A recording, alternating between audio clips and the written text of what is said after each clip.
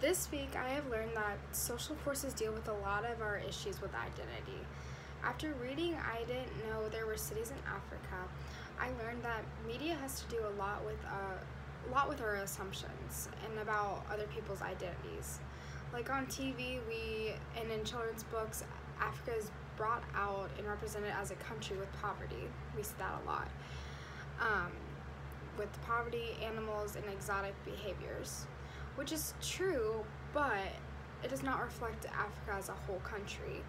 I also learned that through socializing forces, that the image that educators should be involving and embracing the differences in humans, race, ethnicity, sexuality, social classes, religion, and or disabilities are all concepts that should be accepted and respected within the classroom and even outside the classroom.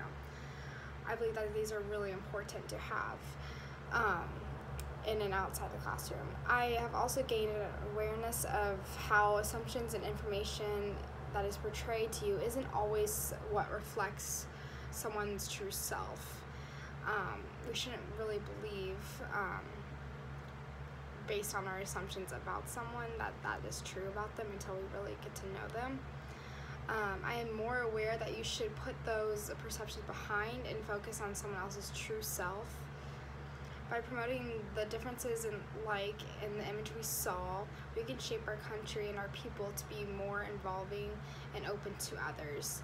I think that's really important, and what I have learned and gained from both of the videos that I watched and the image that I saw in the readings.